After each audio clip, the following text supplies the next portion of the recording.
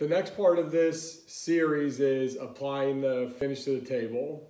So just to recap, the underside of this table was finished to 240 grit from 120 to 240, not skipping any grits with granite. The top side was 120 to 1,000, again, not skipping any grits.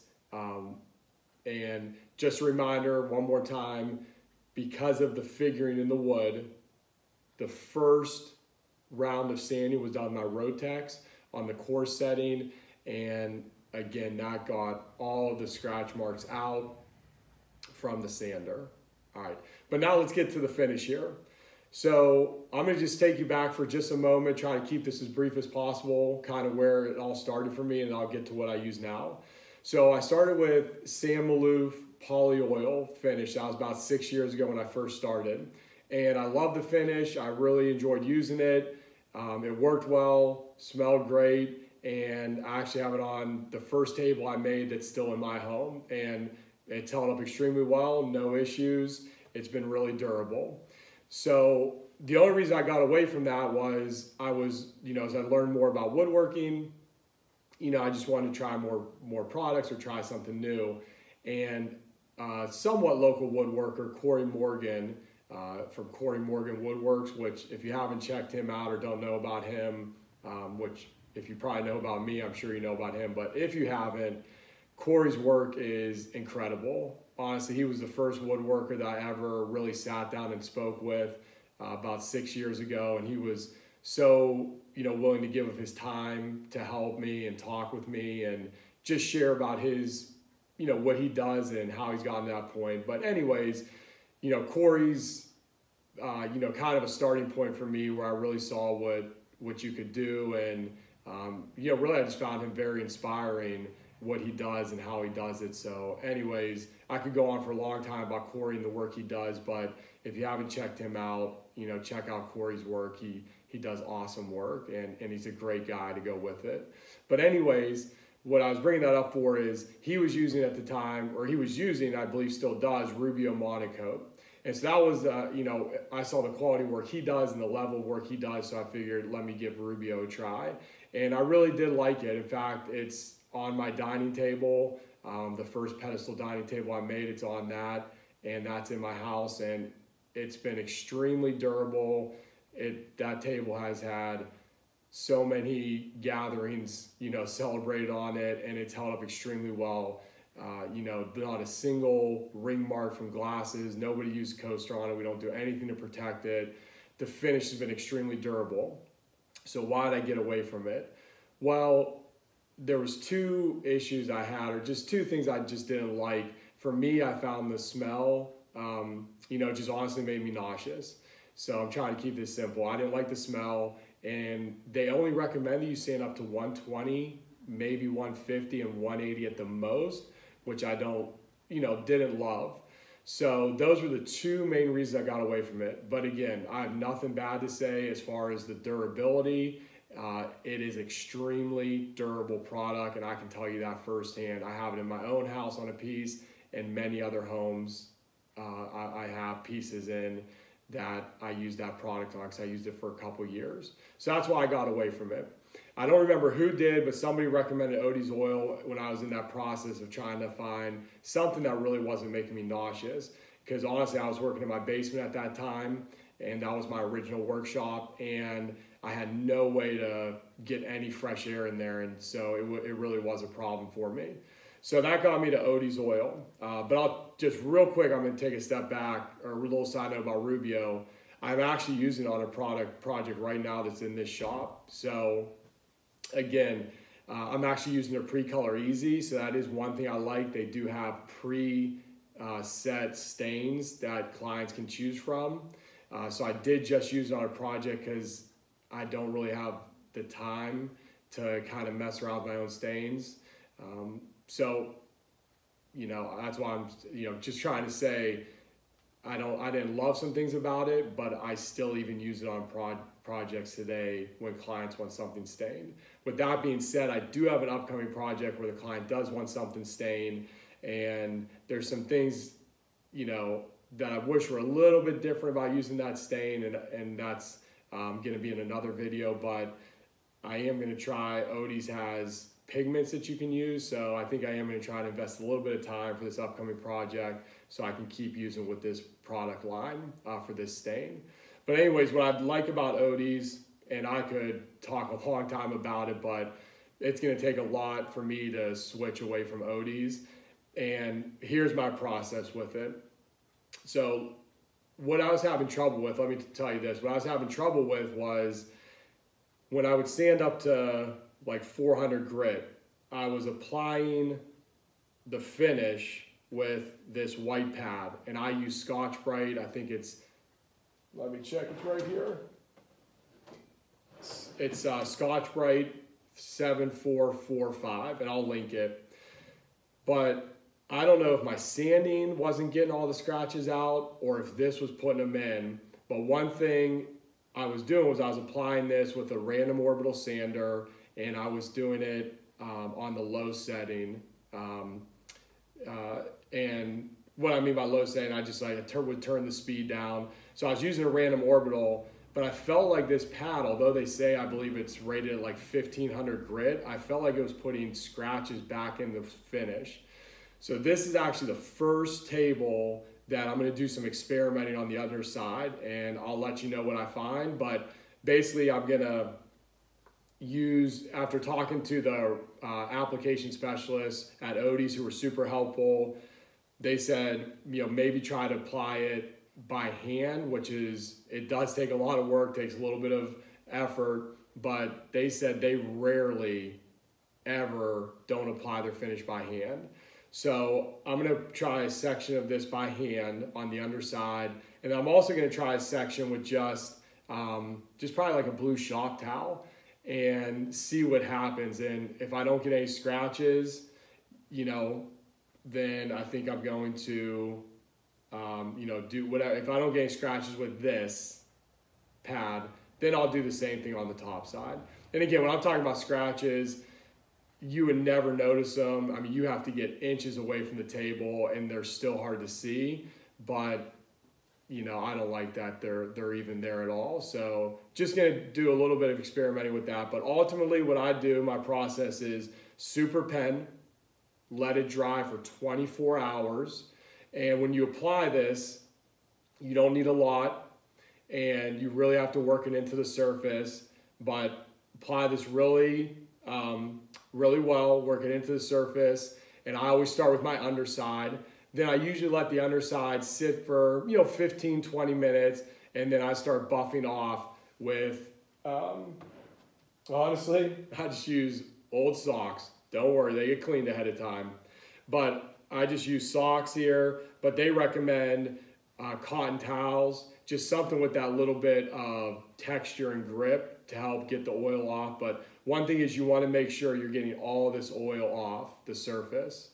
And then after 24 hours, I'll come back and I used to use Odies oil, just their regular oil, but I'm trying to get a little bit higher sheen. So there was basically two issues I was trying to fix with Odies.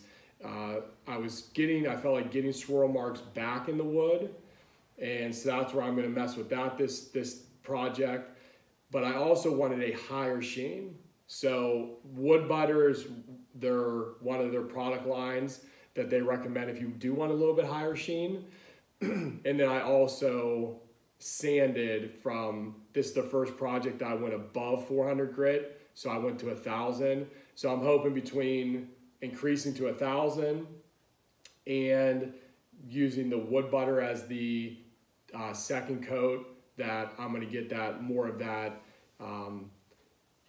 maybe like semi-gloss sheen I'm after. Right now it's probably more at the satin level, and I would want to get a little bit more to the semi-gloss. Okay, so I'm going to get to it here. Hopefully I explained that well, but just to recap really quickly, super pen, put it on the underside with a 3M Scotch-Brite 7445. And then after that, if this doesn't leave any scratches, I'm going to use it on the top side. And, I'll do the top side as well. And then again, making sure you get all the oil off. Just keep using clean rags, clean towels, whatever it is, until you get all the oil off. But again, really recommend like cotton or 100%, I think they call them 100% terry towels or 100% cotton. But anyways, get all the oil off, come back 24 hours later, wood butter just on the top side. So I don't do that on the under. Wood butter on the top side. Again, let it sit for maybe 20 to 30 minutes and get that all off. So as always, if you have any questions, you know, I know I'm kind of rambling on here, but if you have any questions, don't hesitate to reach out. Hopefully I answered them as many of them as possible, but let's get to this.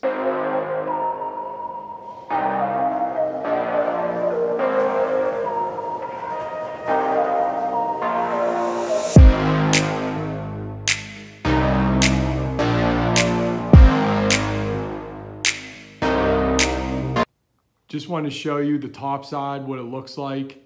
Again, this was sanded 1000 grit. What you saw me doing in that last clip was, I forgot to mention, I do get all the sawdust off, or close to all of it off, with a blue shop towel. But hopefully you can see just how beautiful the surface is, and this without even oil. Oil will just take it to that next level. But just wanted you to be able to try to get a feel for that finish. I mean, it's like glass right now. It looks really, really nice. So Odies is just gonna make it that much better. So let's get to putting some super pen on.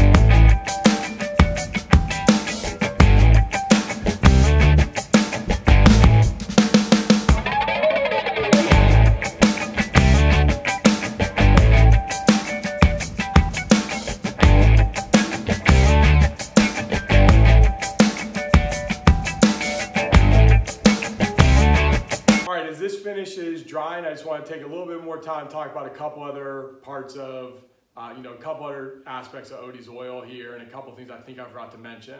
So the first thing though, you probably noticed I applied with a blue shop towel.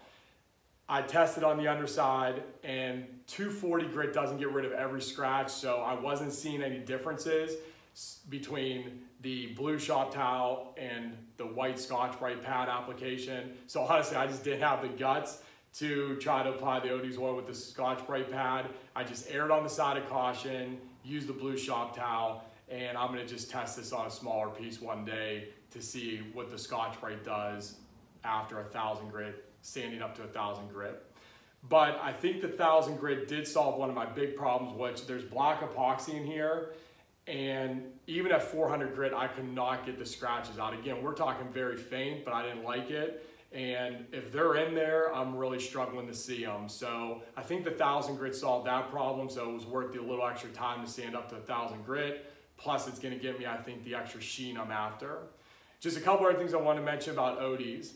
So when I first started using it, I was able to reach out to James. This was several years ago. He's the owner of it. And this was before Odies oil just absolutely exploded, and for good reason.